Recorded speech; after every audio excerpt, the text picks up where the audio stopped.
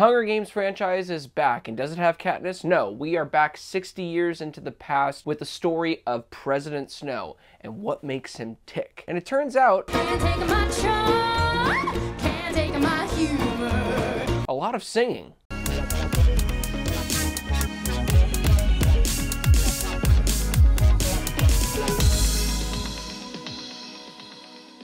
Hey guys, my name is Joseph Curtis, and if you love movies just as much as me, you have come to the right place. Now do me a huge solid and click that like and subscribe button. Also, if you want to follow me on the following social platforms, that would be great as well. Now let's start talking The Hunger Games, the Ballad of Songbirds and Snakes. Snow mentors and develops feelings for the female District 12 tribute during the 10th Hunger Games. My overall general feelings about this film is that it's really good. It brings back what we love about The Hunger Games. Thrills, action, and characters that move us. And really the biggest things that I wanted to talk about are right here in the beginning. The performances. This is top-notch acting, specifically from the clear standout, the main actor, Tom Blyth, who plays Snow, in a very captivating and very vulnerable performance where you see the humanity side, and that's really the whole point of the film. Like, who even was Snow? And obviously, he probably wasn't this crazy old man that we see in the other 4 films.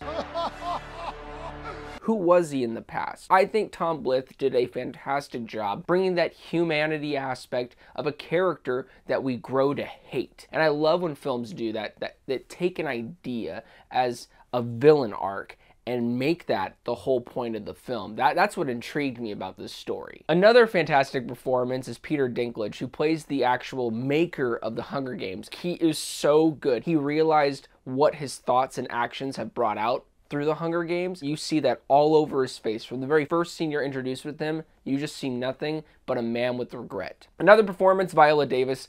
I don't need to sell you on her performance. She kills it. She does come across as a little cartoony, but honestly, ever since the Hunger Games franchise happened, everybody in Pan Am, the capital, is a little cartoony. She's just the most cartoony, and you really dig it. At first, it'll throw you off, but you learn to accept her performance. And the last great performance is Jason Schwartzman. That is a really interesting name to say. He was so good in this. He plays the ancestor to the other host in the future.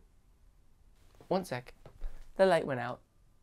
There we go, we're back. There are moments where you're watching the Hunger Games and he'll be making comments throughout moments that are supposed to feel intense. And I understand what they're trying to go for. They're trying to show how disgusting their society is. It's kind of like, honestly, the gladiator battles where people would go in, get their drinks, their food, and start screaming at people as if they're toys, as if they're playthings. And that's kind of what the Hunger Games represents. It's how disgusting society has become.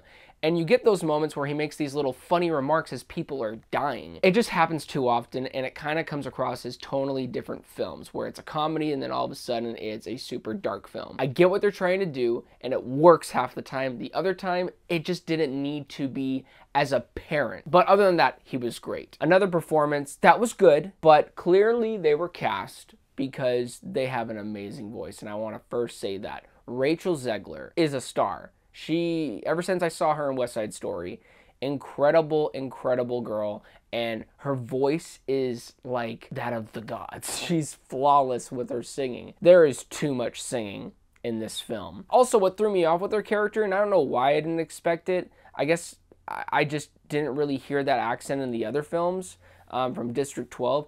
She has a super southern country twang accent. Like, what do you mean, Snow? I wanted to be bought into it. And for some reason, maybe I'm going to go see it again this week. I just couldn't get behind it. It just threw me off the entire time that I was watching her on screen. I'm like, no, like, I get it. It's acting. It's acting. And she does a good job. But that accent and the singing, it was just all too much at times. There were moments, though, where I felt like where she was singing, it was justified. It was beautiful, and it told a story within those songs, and obviously all the songs do, but it's how they're implemented and how they're executed through most of the film I found to be a bit jarring. Now, moving on to the actual Hunger Games aspect, this is bloody, it's brutal, it feels rustic and dark. Now, I'm not saying this is the best Hunger Games of Catching Fire like level. That was just amazing. And this one comes close. It's definitely better. I will say this. This movie's better than Mockingjay Part 1 and 2. Part 1 was a dull bore. Part 2 just It had action, but it concluded in a way that I didn't find satisfying. Speaking of conclusions, I'll get to that part later. For at least the first half of this film, really the first 2 acts, they're incredible. It is engaging, it's thrilling, and you're thrown into the world of Pan Am, the capital, in a way that you haven't seen before. Previous films, it was really about the districts and the rebellion,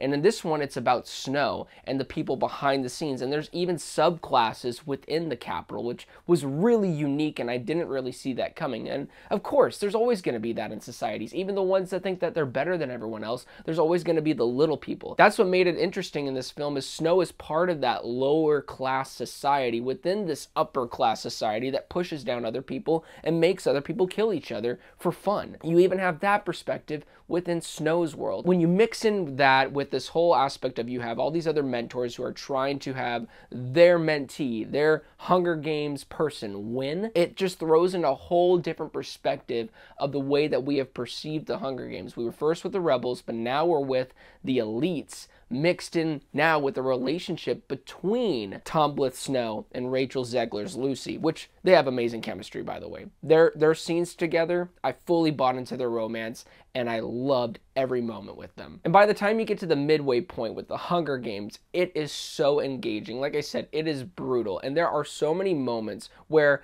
you're not really thrown into a Hunger Games arena that's very good looking, or they clearly took their time to make sure that this was a very engaging experience for the viewer. No, this is the 10th annual Hunger Games. They're still learning about how to go about in different ways to entertain their audience, and that's really what this movie was about. Marketing scheme to get people hooked back into the Hunger Games, to make you feel connected to the individual contestants. By the time the Hunger Games ends and you get to the 3rd act, the movie screeches to a halt. And this movie genuinely needed 20 more minutes to justify certain circumstances that happen in the final 10 to 15 minutes. It's good ideas, but they're executed so quickly, and there's no time to let moments breathe for characters like Snow to have all these thoughts going in his head. What should he do? Is he really this kind of person, or is he this kind of person? You throw in the character of Lucy Gray, who also is supposed to be part of that conflict, and it just felt rushed. Each chunk of the 1st and 2nd and 3rd act could have been an hour long each, and really could have fleshed this out to a 3-hour epic film. And honestly, I don't understand why they didn't do that. People will go see this film. People want to see another Hunger Games movie. The runtime could have been more deserved if they added 20 more minutes to let those moments between Snow, Lucy, breathe. Overall, The Hunger Games, The Ballad of Songbirds and Snakes tackles power, control, and most of all, human nature. How people are not who they say they are. And with that being said, I'm going to give it a solid 7 out of 10. Well, thank you guys so much for watching this review. It really, really means a lot. Please let me know your thoughts on this film down in the comments section, or if you haven't seen it yet, are you even excited for the return of this franchise? Anyways, don't forget to like and subscribe, and don't forget to be blessed.